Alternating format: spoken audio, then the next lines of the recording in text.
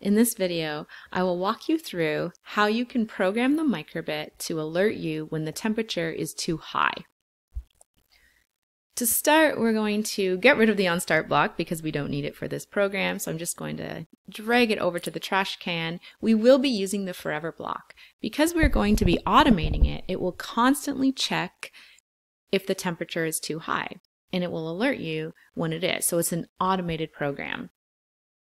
To start, we're going to go to Basic and then grab the pause block. And I'm going to change it to 1 second or 1000 milliseconds. So what it's going to do is every second it will check the temperature. You can change that to other amounts. So for example, maybe you're only going to check the temperature every minute. We're then going to grab the show number block so that we can see the temperature scrolling across just to make sure it's working. So under Input, scroll down and grab the temperature block. Under Input, grab the temperature block and then snap that into place under the show number block. So as the program stands now, every second it will display the temperature. So you can change the temperature in your simulator to make sure it's working.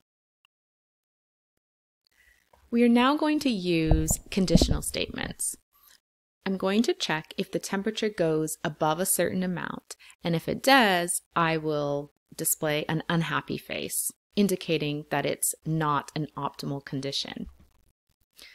So under logic, select the if, then, else block. So that's the second one here.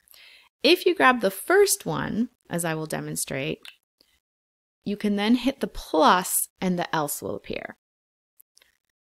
We then want to grab a comparison operator. So again, under logic, scroll down to the less than or greater than symbol. So the comparison operator.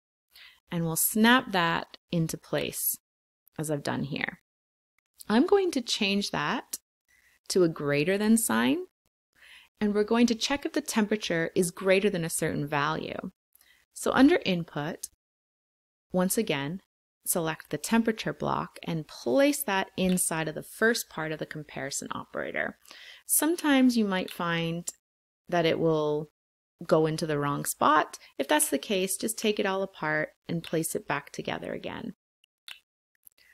I'm going to check if my temperature is above 29 degrees.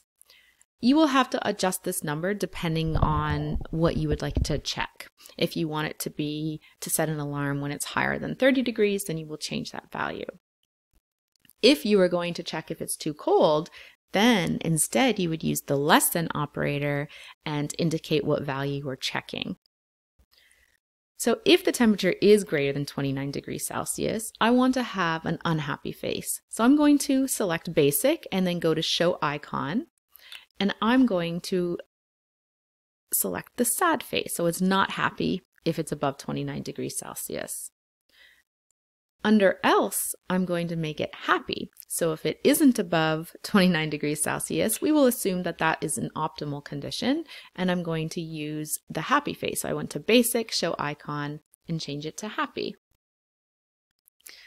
To set an alarm as well, I'm going to go to the music block and grab the play tone block, so this one here, and I'm going to snap it just beneath my sad face so that if my temperature does get above 29, it will start to set this alarm.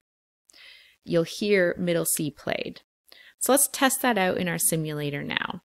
Currently, in our simulator, we have the temperature set to 21 degrees Celsius. So as you can see, 21 scrolls across and it does a happy face.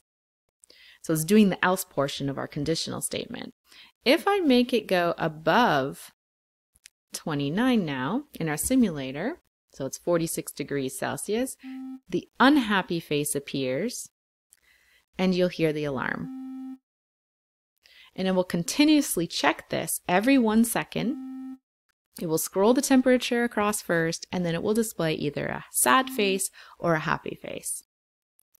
You could remove the show number block. So if I just take that out, as you can see here, I'll refresh my simulator, it will just either indicate the happy face or the sad face, and it won't have the number scroll across.